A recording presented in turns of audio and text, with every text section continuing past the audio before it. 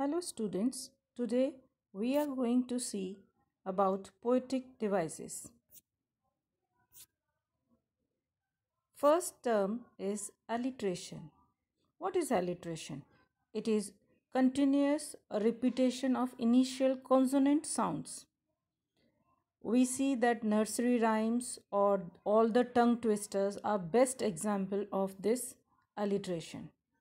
I'm going to read one example which is cited for you here. Sister Susie sat on the seashore until suddenly she was swallowed by a shark.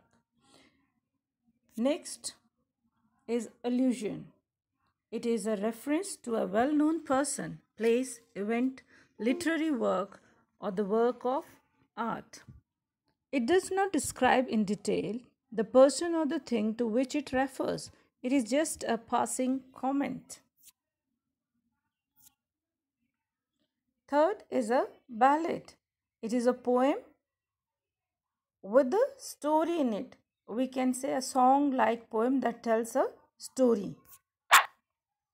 Next is blank verse, like poetry which is unrhymed and which have iambic pentameter.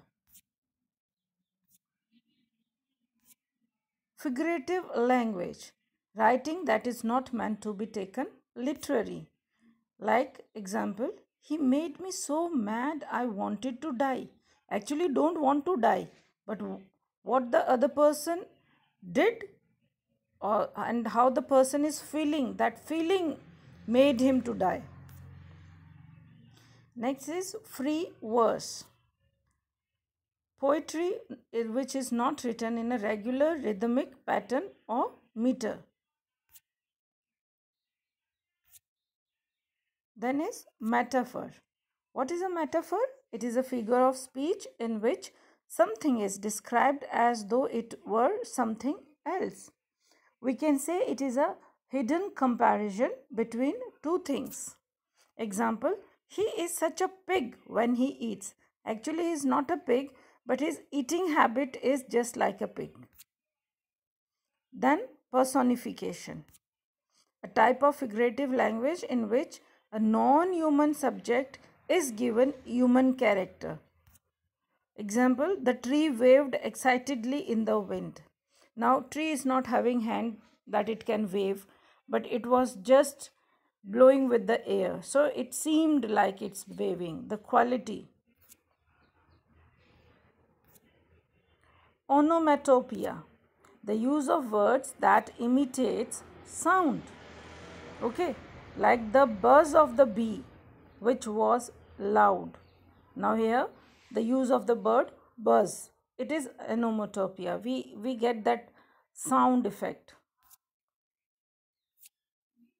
Repetition, the use of more than once of any element of the language.